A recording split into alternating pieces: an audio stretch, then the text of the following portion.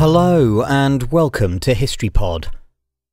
On the 21st of January 1954, USS Nautilus, the world's first nuclear-powered submarine, was launched.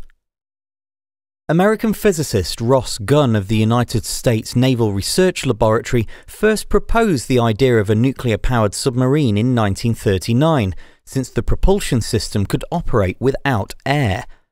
He and his team secured funding to research uranium as a fuel source in March, and his work on thermal diffusion to obtain the uranium-235 isotope was later absorbed into the Manhattan Project that developed the world's first atomic bomb. After the war, Gunn continued to advocate for nuclear-powered submarines. In 1947, this call was taken up by Captain Hyman G. Rickover, who went on to become director of the Naval Reactors Branch in the Bureau of Ships. Here, he found an ally in Fleet Admiral Chester Nimitz, who recommended the development of a nuclear-powered submarine to the Secretary of the Navy, John L. Sullivan. In July 1951, the United States Congress authorized construction of USS Nautilus. Built in Connecticut by General Dynamics, the keel was laid down by President Harry S. Truman on the 14th of June 1952.